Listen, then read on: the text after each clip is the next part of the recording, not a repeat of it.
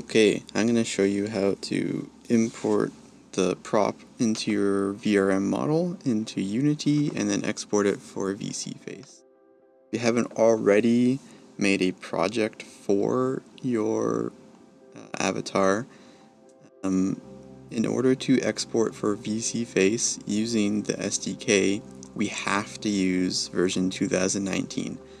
I've tested other versions, it doesn't work. Some of the other plugins have been updated, but VseeFace SDK has not been updated, so we have to use 2019. So we're going to go and we're going to create 3D core is fine. Select 2019 from the drop down up here, and we'll create project.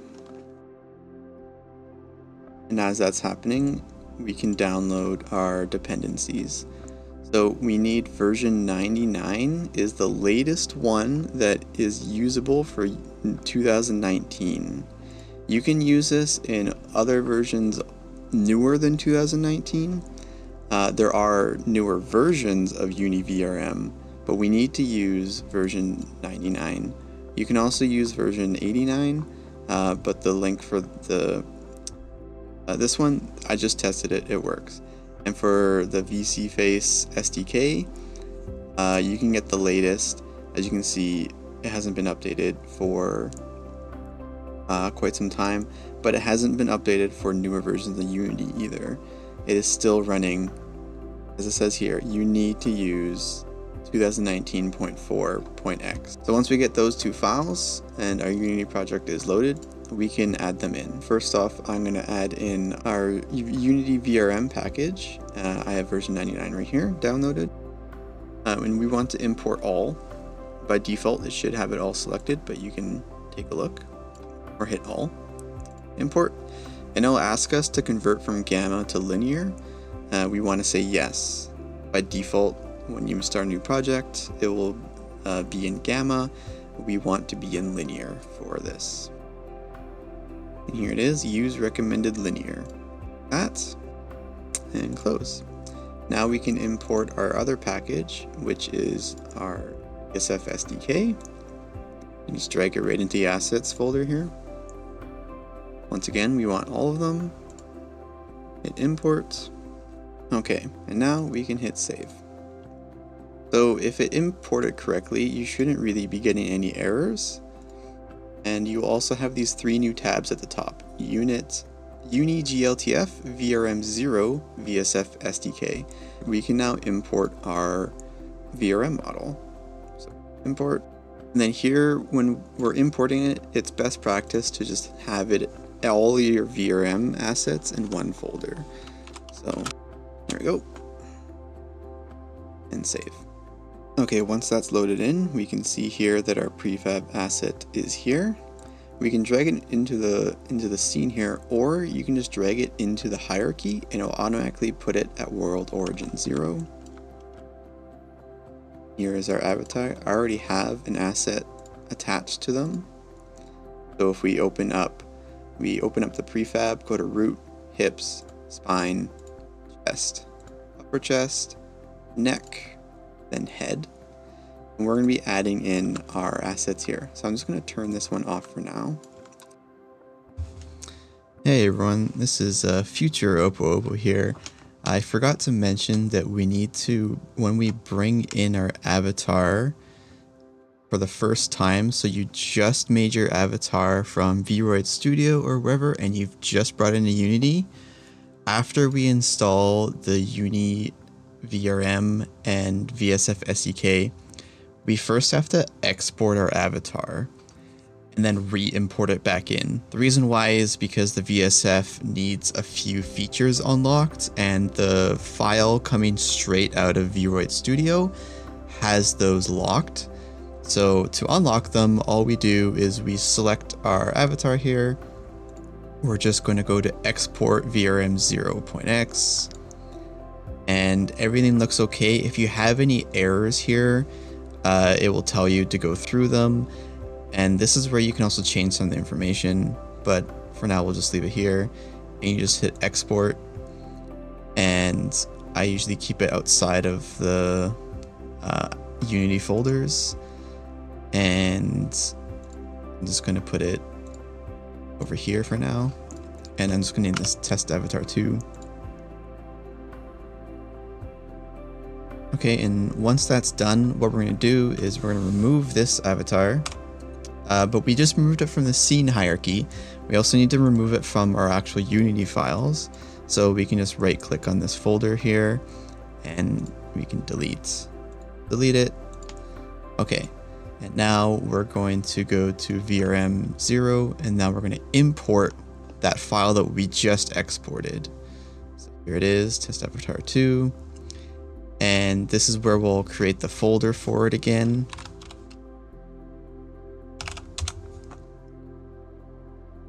And you can give it whatever name you'd like.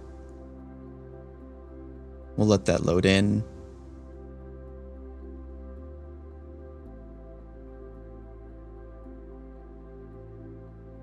Okay, now that that's loaded in, here it is in our scene, and it's exactly the same. The only thing that's happened is a few things in the background have just unlocked for you. Now you can export your avatar as normal. If you've already added a prop to your model before you export it, it will now be included in that base file. So you might want to do this before you add any other props to it. And now when we go to export it, VseeFace will not be giving us an error anymore. Now you can add in the asset. So there should be a Unity package. If you just bring that in, it will automatically do everything for you. So you just bring it in, and it will make a props folder and a folder for the asset, and it has a shader that I've created using the mtune. So we're just going to bring this in to the scene here to make sure that everything is looking all right. The shader is working, I can tell, because it has this Fresnel and it has the outline on it as well. We go into the shader here, I can turn the outline off, but I like to have it on for this asset. Okay, so this won't really matter if it's out in space because we're not going to be including in our file. What we want to do is we want to click on our prefab. We're going to right click and we're going to go to Open Prefab Asset. This will bring it into an isolated scene here.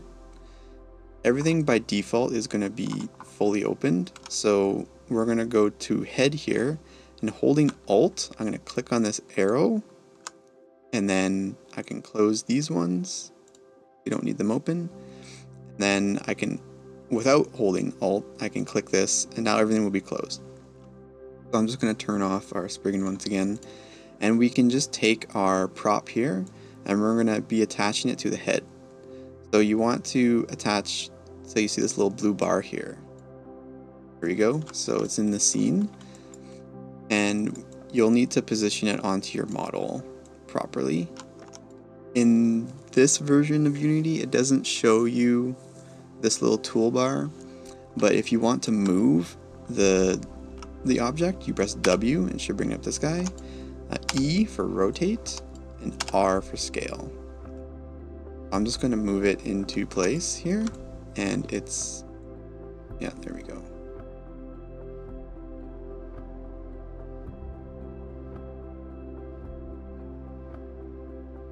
Awesome.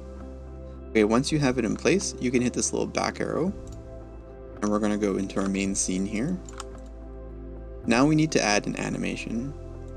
I'm going to go into the assets folder here.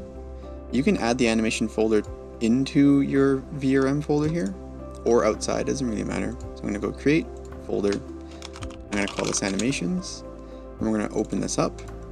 And then while we have our prefab selected and we go to the animation tab, if you haven't created any animations, you'll need to create one. So you just go create. And here we're going to name it the asset name and what it is. It's a hat. Okay, so from here we can add in any properties to the animation. So what we're going to do is we'll have our Arcdemon horns here selected. We're going to hit this record button. Our character is going to go into a funky little mode. That's okay, that's normal.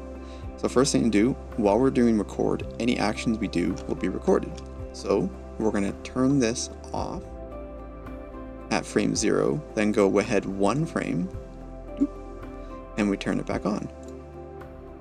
And then we hit the record button again, and we are done recording.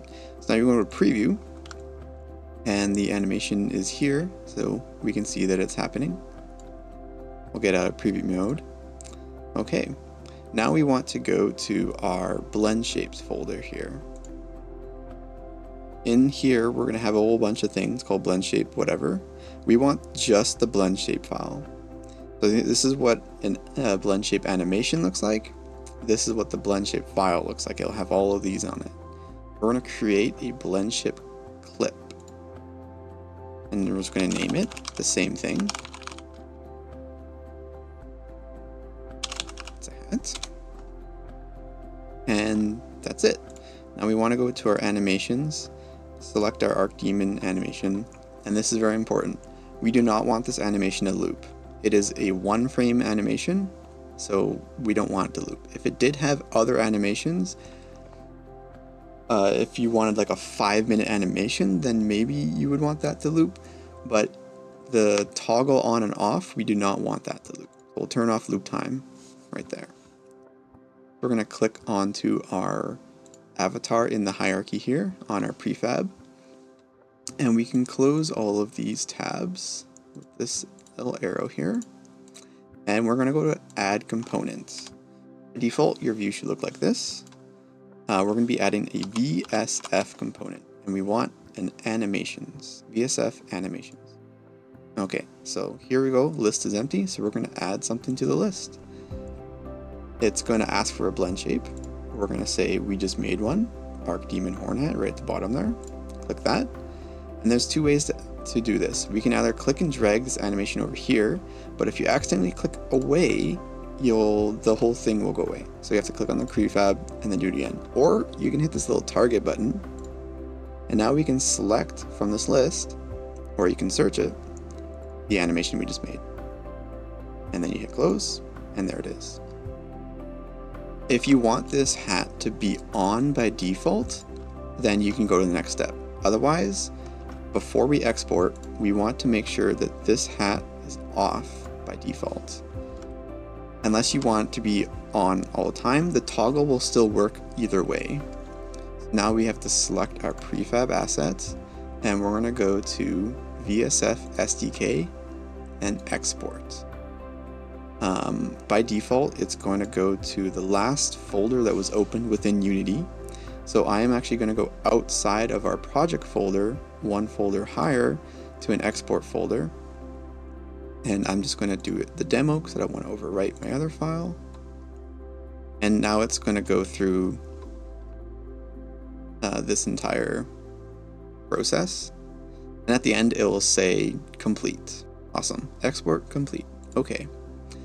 So now we can open up VseeFace, and this is my other one, but we're going to go to add avatar, and then the demo, open that one up, start. Okay, so here's our avatar, and we can see that it's working, and we want to go into settings, expression settings, and here's all of your expressions. And if we scroll down, we have our 2 of our hats here. So I already have one hotkey set up for one of my hats, but we're going to be adding a hotkey for the Arcdemon hats. So I'm just going to say Shift 9. Okay, so now we hit Shift 9, they appear. That means we know it's working. This one isn't working because I didn't set it up in this file. And yeah, that's all there is to it.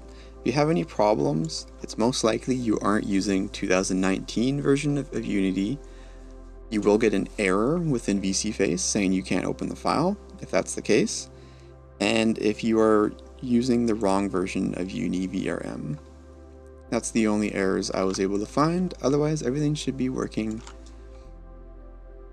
Alright, thanks for watching everyone. If you liked this video, give it that wonderful thumbs up and share it with your VTubing friends. Coming up in the future, I'll be live streaming here on my channel. Make sure to subscribe so you don't miss out.